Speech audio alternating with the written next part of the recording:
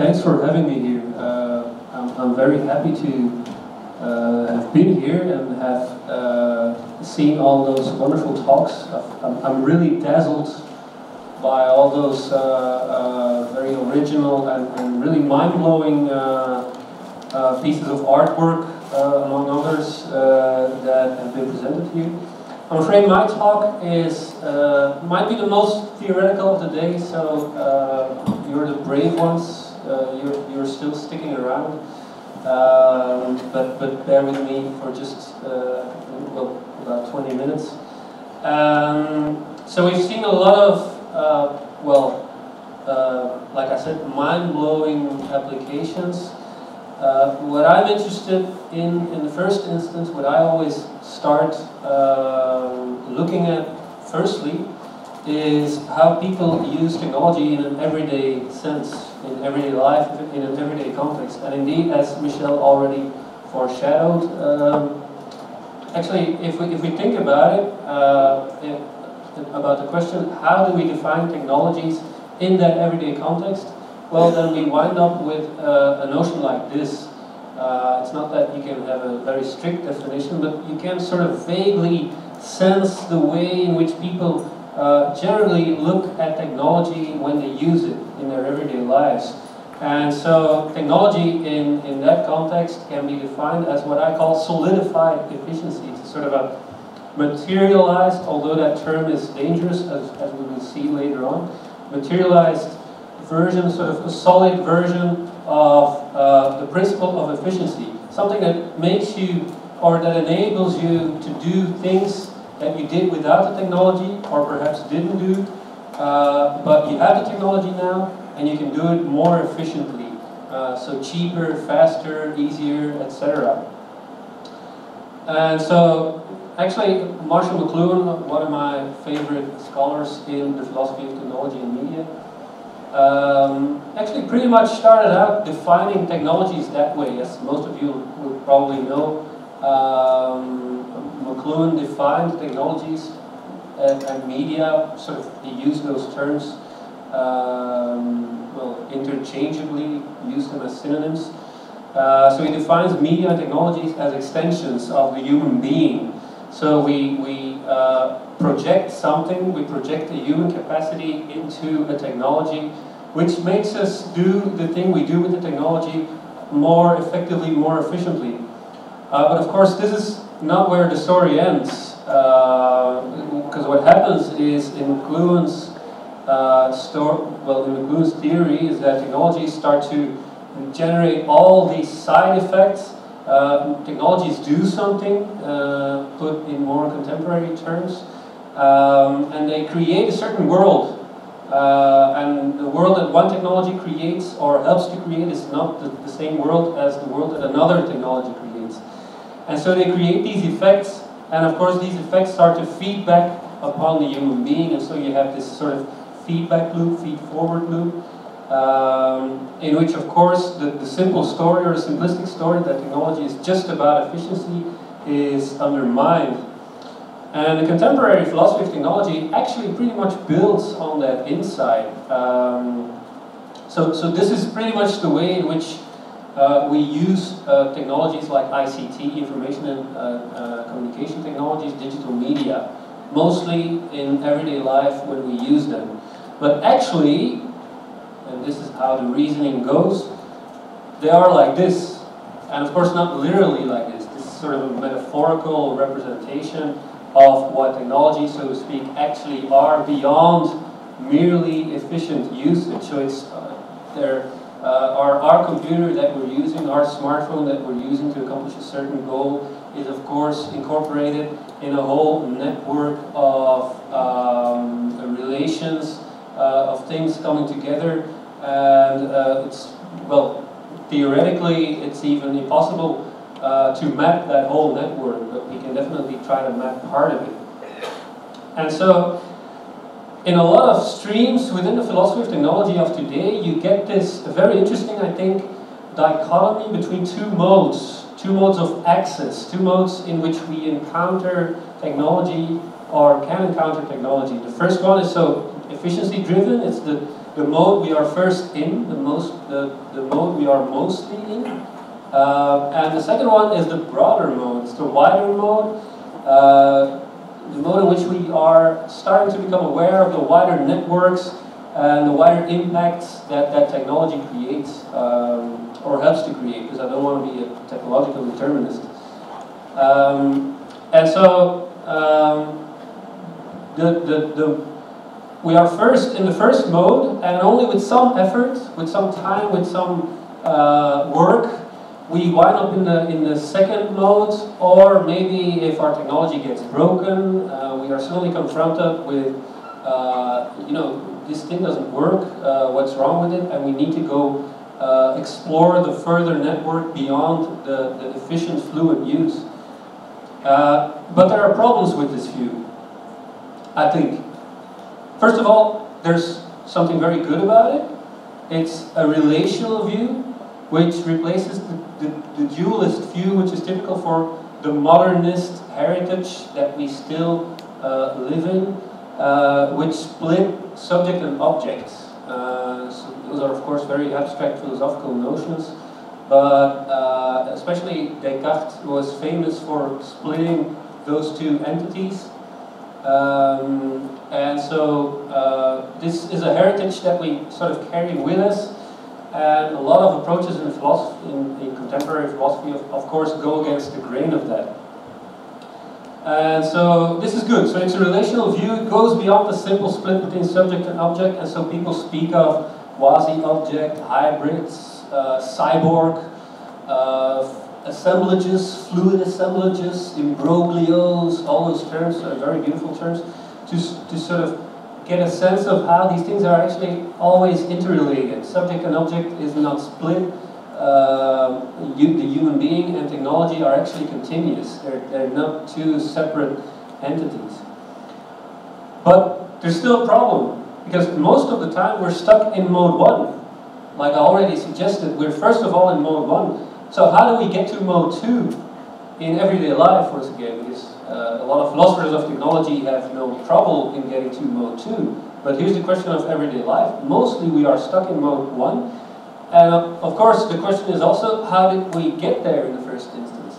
And this is really a matter of epistemology, of our filters, the filters that sort of taint the way in which we look at the world, and our epistemological presuppositions. So what we accept, or what we suppose as, well, the underlying groundwork for the way in which we look at the world. But there's more, because it's not only an epistemological question. If you look at the way in which technology evolves, and I'm speaking, of course, in very broad terms here, I'm very much generalizing, but there's really, you can get a sense of this. You can get a sense of this development, and I think none of you will have trouble in grasping this. If you look at the evolution of technology, and if you sort of try to project into the future, what you see is, like, you have a lot of applications nowadays, like brain implants. This is just a sample of the most striking illustrations. Internet of Things, nanobots, algorithms. Just read an article today in the paper about clothing that is being made responsive to brain waves, which you could sort of project the mood in which you are at the moment. So if you say, okay, I want to be left alone, this could be sort of represented in the color of your clothing or something.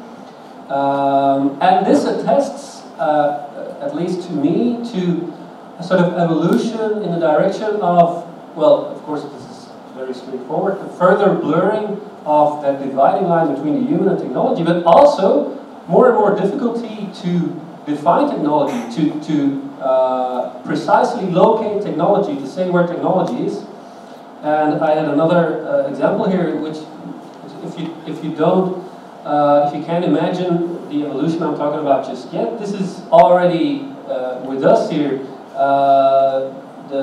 In my iCal application, automatically the Verblijf in Volkshotel, where I stayed last night, it's a beautiful hotel by the way, was automatically added to my agenda, based on, of course, what the algorithms of Apple read in my email.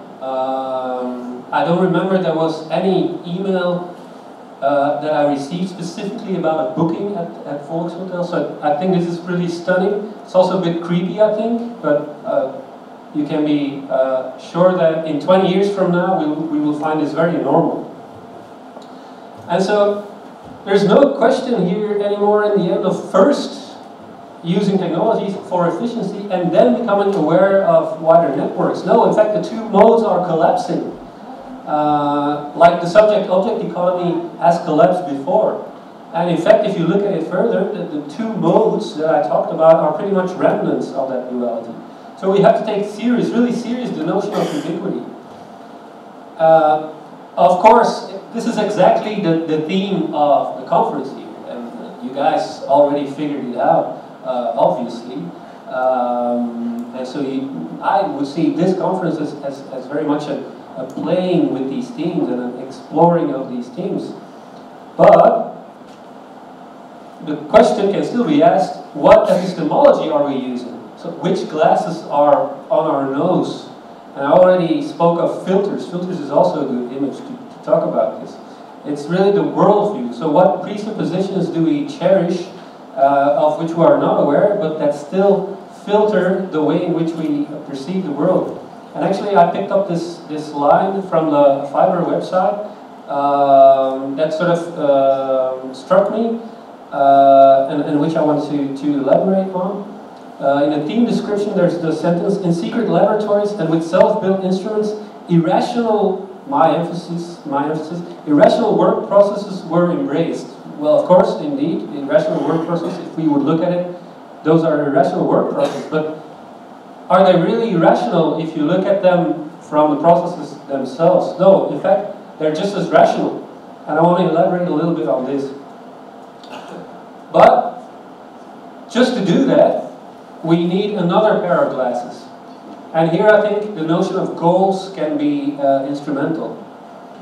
Now, goals, the world today, and at least in our Western culture, the world today is filled with goals. We constantly talk about targets and key performance indicators and other types of management language. But the interesting thing is that efficiency, which is another buzzword and another very important notion if you look at the societal discourse, because we're very fond of efficiency. We see it as an ideal that needs to be attained in all sorts of societal domains. A phenomenon that I call efficiency thinking. It's the obsessive focus on efficiency. Well, if you look at efficiency, it is a matter of goals, of course. You want to achieve a goal faster, cheaper, etc. But in itself, efficiency is goal neutral. Efficiency itself does not talk about goals. Efficiency is just a calculation of input in terms of output or vice versa. But it doesn't say anything about the goal in itself. So that's why I call it goal neutral. And so this is a strange thing. We talk a lot about goals and we talk a lot about efficiency, but actually, don't we take goals for granted? Or at least a concept. And the same counts for efficiency. We take efficiency for granted, but actually there's much more to it. And this becomes apparent when you start to look at the history of efficiency.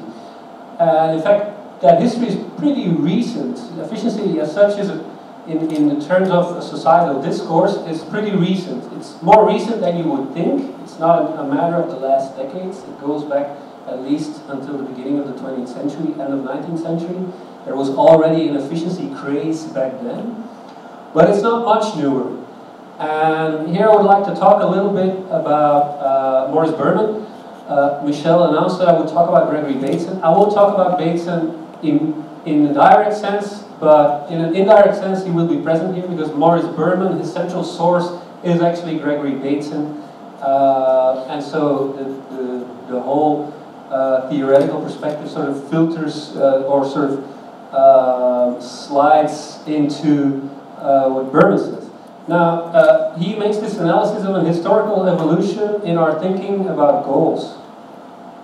And he distinguishes two paradigms, largely two paradigms. one is about participation.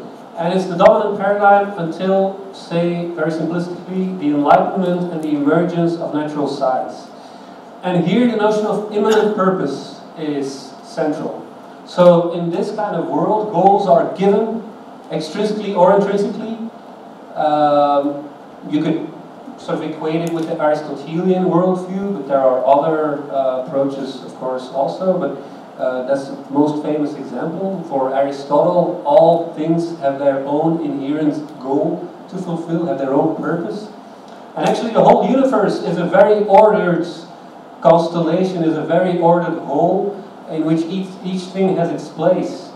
And so goals are given extrinsically by a god or something, or intrinsically. It's in the things themselves. And then with the Enlightenment, natural science, you slowly get the emergence of a new paradigm, a radically new paradigm, because they can't differ more. And Berman calls it non-participation. It's all about purposive manipulation, he says. Because now we start to assign goals. We as humans start to assign goals, and we find or make means to attain them. Of course, you must start to think about technology now, because technology is one of those means we develop to achieve our goals. But the important thing is, we do it now, which of course has consequences also in an ecological sense, because we start to regard ourselves as the masters of the world, of the universe, and we can do with nature whatever we want. So this is also a consequence in terms of a cultural critique, which Berman of course makes. And so here comes in alchemy, because Berman makes this very interesting analysis of alchemy. He sees alchemy as the paradigm science of participation. It's really, literally, he puts it that way. And he goes against the grain in his analysis of what he calls a simplistic utilitarian interpretation of alchemy, which is very much in line with what I call nowadays efficiency thinking, of course. And he starts to refer to Carl Gustav Jung, the famous psychoanalyst, who has written a lot about alchemy and sort of sees in alchemy a convergence with his own thinking about the mind and the unconscious, etc. And he defines alchemy as a map of the human unconscious. And he also shows, so Jung shows, that alchemists were very much aware of the psychic aspect of their work. But Berman says this doesn't go far enough. Because what Jung actually does, in his view, is just simply reduce alchemy to the consciousness side, to the mind side. And actually alchemy is about more than that. And I want to read this longer citation to really grasp the idea that he wants to put forward. So this is Berman. If we ask, what is the alchemist doing? What is he actually doing? We get a different kind of problem. And so he says what was actually going on was what the alchemist was doing, not what we moderns with our non-participating consciousness would do. If we could be transported back to the 14th century, had we belonged to that era, we would have possessed a participating consciousness and necessarily would have been doing what the alchemist was doing. Thus the question, what was the alchemist actually doing, can have no meaningful answer in modern terms. And the crux of the matter is these two notions, mind and matter. And these two notions are also central in Bateson's work, by the way. So we see the two as separate, which comes forth from our Cartesian heritage. But alchemists saw them as one. Thus they saw no two. So this is the sort of the mind trick that you have to pull with yourself, sort of try to imagine yourself in living in a world with completely different epistemology. And so given the epistemological lenses, the presence of those lenses, Berman says it is not merely the case that men conceived of matter as possessing mind in those days, but rather that in those days matter did possess mind, actually did so, which is an idea that we can hardly imagine anymore, of course, because our filters are so very dominant, even though we don't always consciously realize that. So, back to technology. What is rational? What is irrational? Berman also makes this interesting analysis about the roots of technology, partly in magic. Because magic is also a process of trying to manipulate reality, something that of course we have talked about a lot today. Trying to manipulate reality, so magic is a sort of a forerunner of technology, but what happened was that the mechanistic worldview, or what Berman calls technology itself, won. So he says the whole alchemical imagery of things being themselves and their opposites. This is a matter of paradox, also something that has been mentioned today. Or possessing inherent ambiguity was now regarded as stupid. So the epistemological lenses changed, and suddenly this idea was stupid. So the way we see and talk about the world defines what the world is. This is actually the basic idea. And if we apply this to technology, so how do we look at our technologies, how do we define technology, we can ask the question, given this reasoning, given this line of reasoning, which epistemology actually frames our way of looking at technology? And so perhaps we should define technology anew. Already going into that direction is that analysis of two modes, which I talked about in the beginning. So contemporary philosophy of technology already goes a long way in defining technology anew. Yet what I think is that we still largely see technology from the perspective of the mechanistic or materialist worldview, which might be one of the reasons why we're stuck in the first instance in that first mode. And so the funny thing is actually the analyses of Berman and Bateson brings us at this point, but ambiguously enough, they themselves still see technology also in that way. This is a discussion for another time. It's mainly a theoretical problem, but so there's still some work in trying to morph their definitions into the more contemporary versions that philosophy of technology gives. So, in closing, can we find a participative definition of technology? A couple of suggestions in that direction. Maybe we should think of goals as something that we, humans, together with technology, set and achieve, or not. Where is goal setting? Where is goal setting? Perhaps it's distributed, and here pops up again the notion of ubiquity. We should reflect on that efficiency thinking, rehabilitate the notion of purpose, in opposition to our obsession with targets and goals, etc. And in general, and this is a hard task because we like to define things and we like to put labels on things, but maybe we should start refusing to know what technology is. Just start very Socratically and refuse to know in advance what technology is. And I hope that I've sort of demolished the idea that we can define technology straightforward and easily in my talk here today. Thank you so much.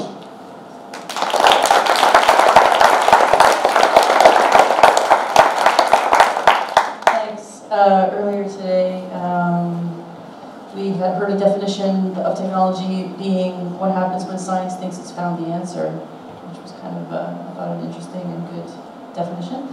Does anyone have any questions? Anything from the floor? Yeah? So you were taking a very philosophical perspective on what technology is as a designer. Would you have any tips and tricks how to change this epistemological viewpoint as an So how would you... So for designers, how to change the epistemological viewpoint? Yeah, how would you make design objects from your perspective of what designers or what we don't know? There's no straightforward answer. I mean, there's no recipe or something that I can give you. I think some of the projects that I've seen here today, or some of those that are in the exposition, definitely play with themes that I've tried to circle around. But I don't think there's a straightforward answer. I think, well, one line, but this is just one line, and it's a highly individual line, is try to imagine yourself in the first instance beyond that mind-matter split.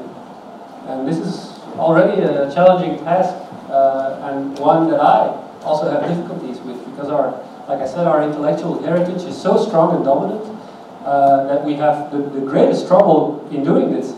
But try to imagine that those are actually not split up as sort of that you can try to imagine technology as an organism, for instance, which a lot of artists that work with technology do, actually. There's a lot of interesting artworks, not only the ones that are here, but others too. And so I guess the answer to your question would be art is one venue, is one way. Yeah, oh, we have another question here. Yeah, the last sentence you had was refuse that you know what technology is. And it's a good statement, and I'm still trying to wrap my head around how I should bring my mind to not believing that. Yeah, how to refuse what technology is, yeah. That last to statement. refuse to know what technology is. Refuse to know, sorry, Yeah, it's sort of a provocation, of course.